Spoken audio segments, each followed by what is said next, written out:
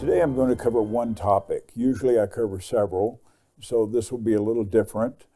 I'm covering an interview that was done with James Connor from Bloor Street Capital in Toronto, interviews Marc Faber. Marc Faber is an economist. He's from Europe, but he now lives in Thailand and operates, I think, exclusively from his home in Thailand, and is sought after quite a bit. And this is an interview that Connor does with Faber. And I'll play clips from it, and I'll have some comments on each of those clips. Hi, I'm Ben Reppond. Welcome to my YouTube broadcast. Today is September 3rd, 2024. Thank you for watching. I'll get into this. As I said, Marc Faber is in his 70s. I think he's in his late 70s. He graduated from the University of Zurich in Switzerland with a PhD in economics and has spent a lifetime in the equity markets in both Europe and in the US, and now lives in Thailand. So you'll see his setup there. And he is a publisher of a newsletter or blog called the Gloom, Boom, and Doom Report. So he is known for being a contrarian, for being a naysayer, for being negative, and whatever you want to say positive about the market, he'll say something negative. So people view him from that perspective. I've watched him for a long time. I don't know if he is negative or not, but I would say this. I think he is a realist. I think he would say that about himself. He's a realist. And when it's time to be negative about the market, he will be negative. I think there will come a time when it's time to be positive about what's going to happen in the market. We'll find out if he's positive or not. I'm not saying he will be. I think he might. But see, the problem is that we have in the U.S. and we have really in the world of equity markets, we have people who are making money off of the markets. And I do that as well. And the traditional approach is to tell investors that the market is going up and up and up. And if they issue some concern about, well, boy, I think there's a lot of risk out there. The markets are starting to go down. And then when the markets really do go down a lot, they say, no, stay put, stay put. It'll eventually go back up. So whatever you say, they're going to give a positive spin to it that, no, it's okay. It's going up. And so when you have people who, like Marc Faber, who are realists or naysayers, that says, okay, this is not going to the moon. It's not going to end well. The market is going to collapse at some point. The market always goes through cycles, and the economy goes through cycles.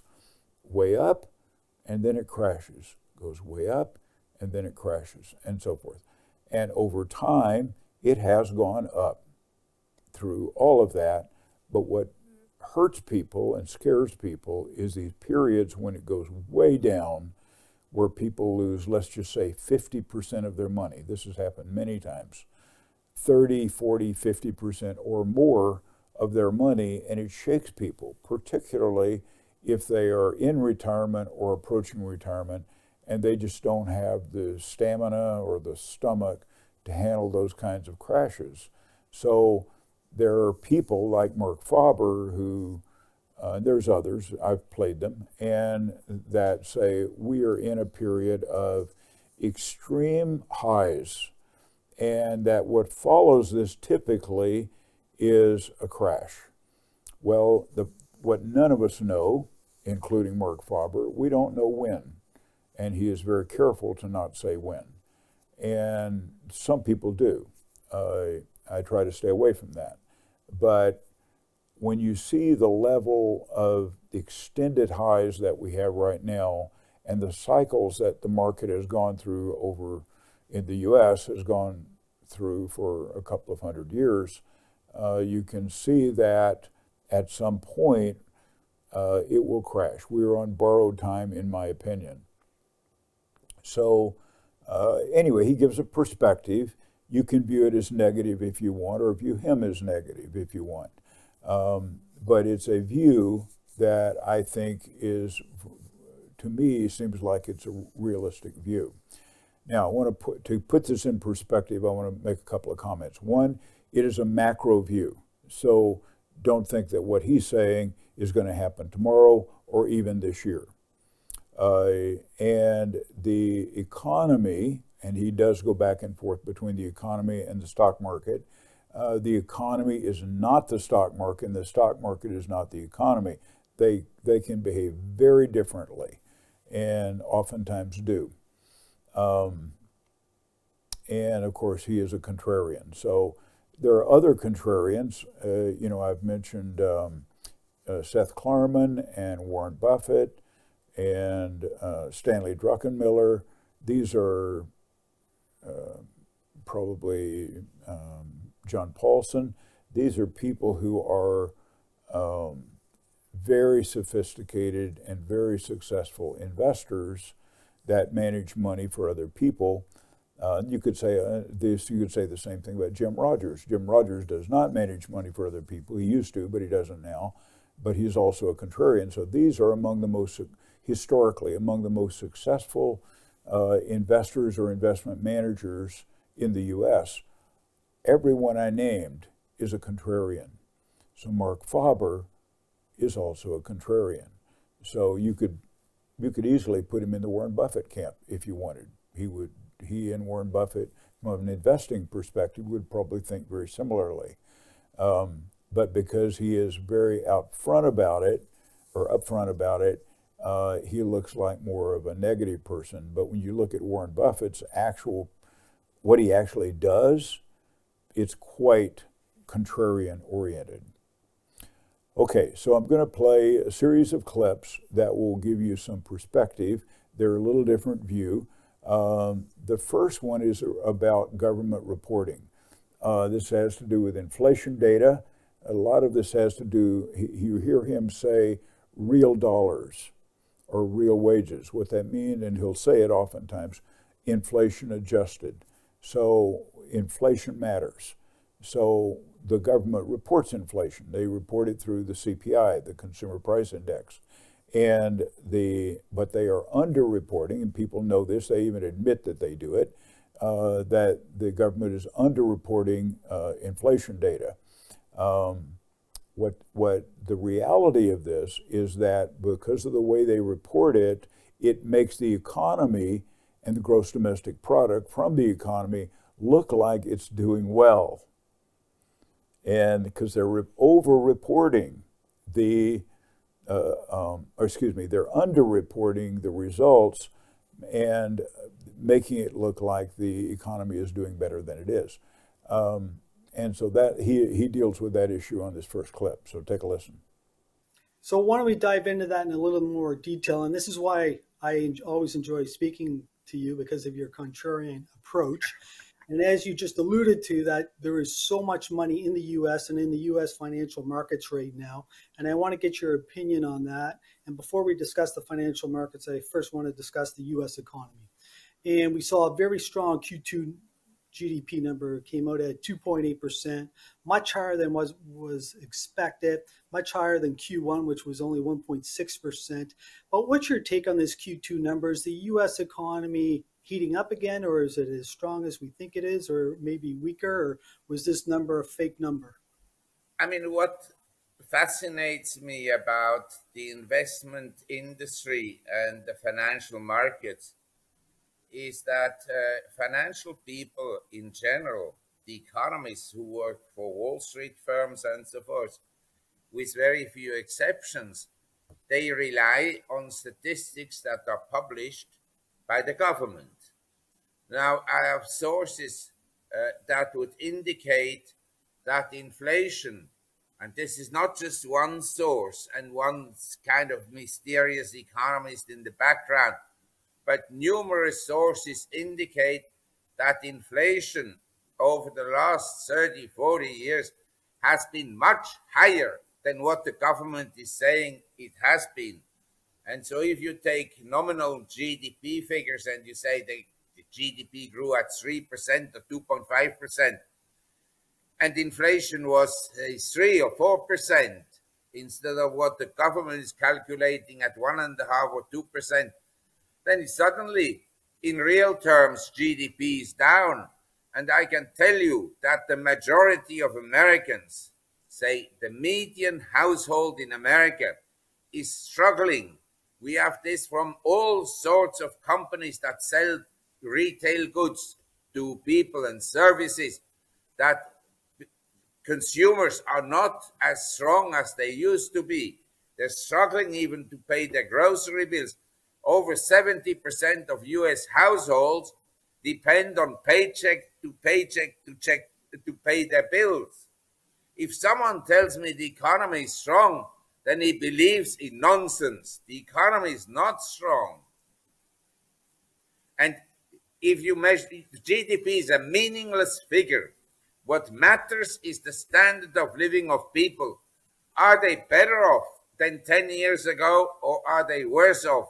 And I can tell you, in the whole of Europe and the United States, the typical household is not as well off and earns less than his parents used to earn in real terms, inflation adjusted. So in the same vein, this next clip, Marc Faber is going to talk about the impact of printed money. Now, of course, when I say printed money, it's not printed. We use that term because it used to be the printing of money. Now it's digital, so more digital money is coming into the system. And what that does is it pushes down the buying power of the dollar. In other words, you need more and more dollars to buy the same amount of goods and services. And if you apply that over a long period of time, which has been the case for over 100 years, the difference between nominal dollars and real dollars, in other words, the dollars that you see reported versus the ones that are inflation adjusted, there's quite a bit of difference. So this does matter. And wages are not keeping up with prices. Now, you know this because you live in the world of real wages, and you go and shop and you buy groceries and pay your bills and so forth. So you know that the prices are elevated, but that the wages, your source of income, is not keeping up with that. And then he says money printing is a tax on the ordinary person, and of course it is. It's not an official tax, but it is a tax. So take a listen to this piece. But I want to make one thing very clear. The Fed and American economists look at inflation as an increase in the cost of living, say grocery bills and consumer goods and services and so forth. But I look at inflation also at the increase in the value of assets. So I distinguish between consumer good inflation and asset inflation.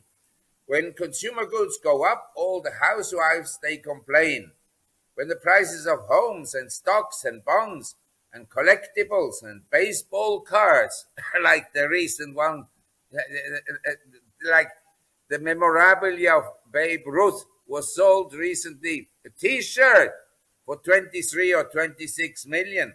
That is also inflation. But the Fed closes its eyes because it's an inconvenient inflation, which is not obviously visible. So that they don't count in. But the true inflation is actually an increase in the quantity of money and credit. That is inflation. And then you have all the symptoms. Commodities go up, stocks go up. Last year, the price of cocoa went up. This year, the price of coffee is up 37%. But then they make adjustments to the weighting of things. You know, I mean, in the CPI, the Fed calculates that in the last few years, healthcare costs have come down. What a joke.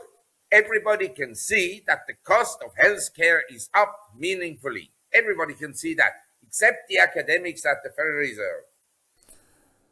So, next piece I want to play, he comments that inflation is hurting, real inflation is hurting the average person. And then he explains how this is going to work when asset prices collapse 50%. And he believes, and I share his opinion, that asset prices will collapse in the range of 50% or more. And we've seen it before, and then it happened for decades before you and I even started looking at it. It's happened 4 times in the last, about the last 50 years. It's happened 4 times. And it will happen again if you believe in cycles, in economic cycles. When I say asset prices, I'm referring to real estate, stock market, maybe even commodities. Sometimes commodities follow that and sometimes they don't. But it's an interesting approach. He talks about that if your asset prices, wherever you have your money invested, if your asset prices drop 20% in nominal terms, and the market or the real estate market or the stock market or bond market, they drop 50%, you actually are a winner because your assets are relative to the economy. So you're actually, in real terms, in adjusted terms, your assets actually go up in value if the market drops greater than yours. Interesting approach. So take a listen. So the cost of living far exceeds what we're being paid right now. And this is one of the things that's really hurting everybody, is that the prices of goods is going Correct. up, but our wages are basically the same. When I look at my own personal scenario, I'm making the same that I did 20 years ago, right? And so the purchasing value of my dollars is significantly less. But for somebody who's in their 20s or 30s, what would you suggest to them? How do they survive this current economic environment, especially when it comes to affordability, because they can't afford to buy a home? A bank recently made a survey, and the clients of the banks are investors. They expect, listen to this, returns of 15% per annum, inflation adjusted over the next 10 years. 15% per annum. The Dow Jones over the last 100 years has returned something like, I don't know, 5% per annum, inflation adjusted. You understand? The expectations of investors, especially young investors, is completely unrealistic. Completely unrealistic. I think people should sit down and consider the possibility based on the following. We had, for the last 40 years, since 1981 for bonds and stocks, since 1982, August 82, when the Dow Jones was below 800, we had a huge bull market in stocks and in bonds and in real estate and in everything. This asset inflation, which is especially pronounced in, say, art prices and in collectibles and also in cryptocurrencies and so forth, this whole asset bubble may deflate. That is a possibility that big investors should entertain. And if it deflates, the thinking should be, everything drops 50%. How do I only drop 20%? Because if everybody loses 50% and you only lose 20%, you're like the king because you lose less than the others. So in real terms, your wealth increases. Okay, he continues on with this theme of inflation, and he says, real wages, of course, have not kept up with inflation. But what's also interesting, he says over a period of about 40 years that our, say from our parents, when they were 40 years ago, we are making less than our parents made. And you may think, oh, I know what my father made or my mother made, how much money their income was, and I have a pretty good idea on mine. And my income is quite a bit higher than that, and you may say the same thing. But when you adjust it for inflation, he says, over that period of time, wages have not kept up and are actually lower than they were 40 years ago. He does a, I forget if it's in this clip or a previous one, but he says that the stock market from 1966 to 1982, so that's a period of, 16 years, that in that period of time, the stock market in 1982 was about the same place it was in 1966. Over that period of time, it went up and down, but it was about the same place. But when you adjust it for inflation, the market went down 70%, 7-0. So this is why inflation matters, inflation-adjusted prices matter, inflation-adjusted wages matter. So take a listen to this. 60% of Americans are less well off than their parents were 30, 40 years ago. And the last few years have been disastrous. The Fed will tell you, oh, no, we've beaten inflation. Nonsense! The cost of living today is approximately 30% higher than in 2018. That hasn't come down. I agree that right now prices are going up at a lower rate than before. But the prices haven't come down. The home prices are still high. And you pointed out, talked about home prices. The result of high home prices is that most Americans can't afford to buy them. That is the problem. They can't even afford to buy the groceries. Even I had to cut down on the consumption of beer and cigarettes. And finally, he talks about the Fed, and he's being asked questions by the host. And he talks about the Fed and says that the Fed is, and he's very direct about it, he says the Fed is all about protecting their friends on Wall Street. And believe me, Jerome Powell and the members of the Federal Open Market Committee in the Fed, they definitely have friends on Wall Street, and what they do is protect those people, not the average person. You and I know that sort of intuitively. We know that the guys on Wall Street are getting protected, but you know, Marc Faber has more insight, more access to that information, so it doesn't surprise me when he says something like this. Take a listen. But the Fed, one quality they have, they will always protect their friends on Wall Street. That you can bet upon. What the single worker does in the factory in Middle America, they don't give a S-H-I-T about. That you can be sure. So that's enough on Marc Faber. Hopefully you gained something from this. And he's very direct. He's has a particular point of view, it's a contrarian point of view.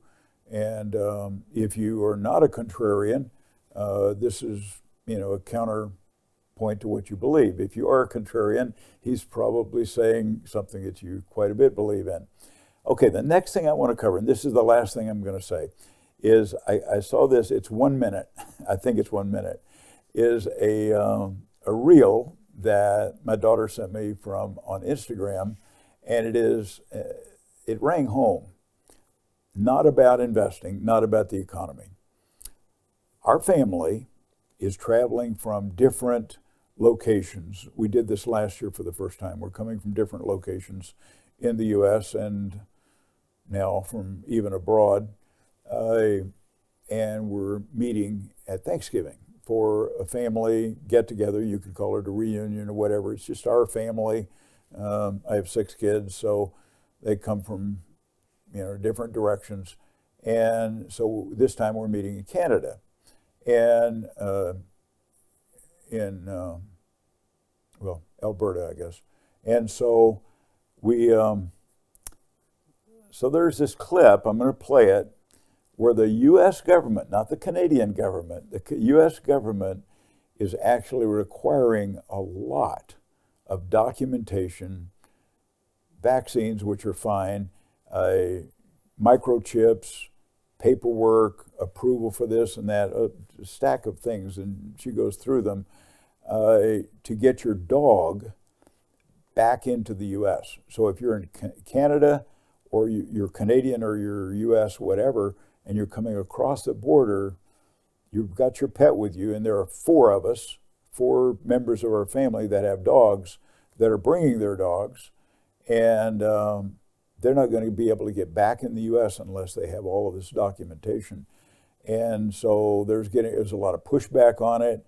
I didn't know about it until I saw this reel, and all it did was just say, I don't know if this matters to you or not, but the takeaway I had on it was that the governments, U.S. government in this case, but it could be Canadian, it could be the U.K., it could be some country in Europe or whatever, more and more they are becoming, not all maybe, but most of them are becoming very oppressive, tyrannical governments. And I mean, even the Minister of Health in Canada said, we got better things to do than to mess with this, but yet they mess with it. So they're not happy in Canada about it. But